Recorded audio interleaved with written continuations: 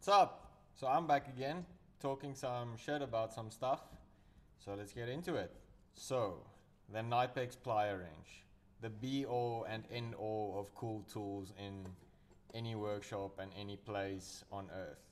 So, obviously, I think everyone who clicked on this video knows what this thing is by now. Like, these things are so popular in the world, like, everybody probably knows what they are, and everybody probably wants one.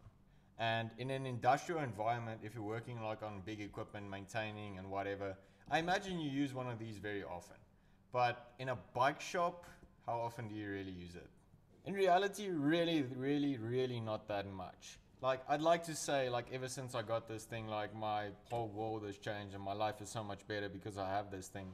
But really, it's not. Because in the world we live in right now, torque is so important and bikes are so sensitive, and bikes come with alloy fasteners and alloy bolts which are all so sensitive to stripping and braking that we can't really use like tools like these to manhandle them, and we have to use fine tools which can go on torque wrenches and can go up to precise torques so we don't mess the bikes up. And unfortunately that means I really haven't used this thing as much as I wish I would. Like, I put floor stands in our bike shop recently, and using this thing to like tie the floor anchors and stuff, that was awesome. And like tying off big bolts and stuff, it's cool. And like working on a bike, you can loosen a lot of stuff, but you can't tighten them back up because torque is so important these days on bikes. So the value of this thing in a bike shop, it's hard to determine.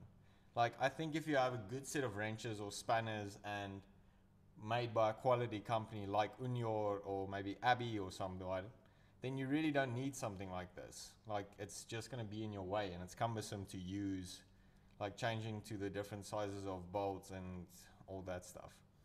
But yeah, the real value of this thing, I think, lies in being able to say to your friends, I have one, and whipping it out when they come visit and like showing it off in their face. Other than that, really, I paid a crap ton for this tool and I'm not regretting it in any way. Like, I'm sure I'll have this thing till I'm freaking 80 years old, but yeah, like, I really haven't used this thing much, and I think in a bike shop it doesn't really have a place, or not that I've found one yet, and I've had this thing now for almost 6 months.